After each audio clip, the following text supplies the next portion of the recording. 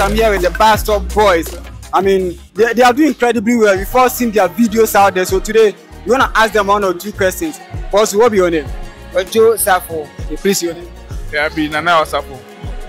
So please, why Buzstopboys? Buzstopboys because we want to send a message to everybody who knows the bus stop, and to be able to reach them, for the message to reach out to everybody, whether rich or poor. We needed a name that resonates with everybody. And you know, bus stops, everybody know what the bus stops are. And the bus stop also depicts our nature. If we are clean or dirty, the bus stop is the easiest place for any visitor to start drawing his conclusions. So yes, Buzstopboys for the message to get to whoever we need to speak to. So what has been your challenges throughout this journey? I would say the mindset. You know, the youth still believe that there is sanitation ministry, there is president, there's assembly. But we're also saying that regardless of all these people, when there's an outbreak of disease or even flooding, you and I are always at the mercy of the Lord. So let's forget about who is leader and who is not. Let's help ourselves. So let's get a mindset of, you know, a mindset that puts us in charge, that pointing fingers at anybody.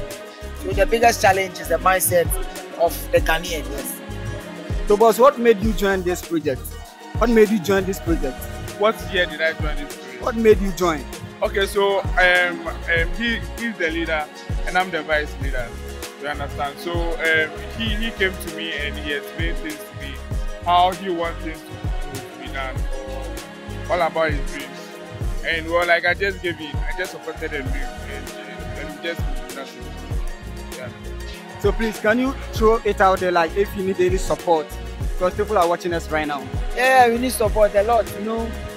For me, I go online, I watch how other countries are doing it, and I feel like we can do same here.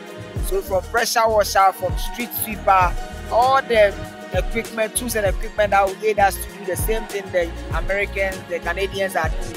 If we can only assist us with them, grateful. Hand gloves, handheld mower, overalls, and the change of mindset. That is also another form of support. If you change your mindset and nobody litters the environment any longer, then you are making the work easier, not just for me, but for the whole country at large.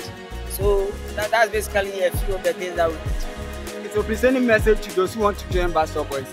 Well, if you want to join Buzstopboys, you are more than welcome. If you are far from Accra, it is all about changing the mindset and changing the narrative. Like the youth anthem rightly says, arise Ghana youth for your country. So wherever you are, you can also arise, not just in sanitation, but there's a lot of problems, and all the problems are opportunities for us to change or solve the problems, and then of course, you know, make some name or make some money for ourselves. So let's look at Ghana holistically, all the problems that are around us. Let's begin thinking, because Mark Zuckerberg was trying to unite a few friends on a platform, and it is Facebook today. Somebody was trying to bridge the distance between Accra and Kumasi, and there is vehicle. So let's begin thinking solution, and I believe we can make it as a people. Thank you very much.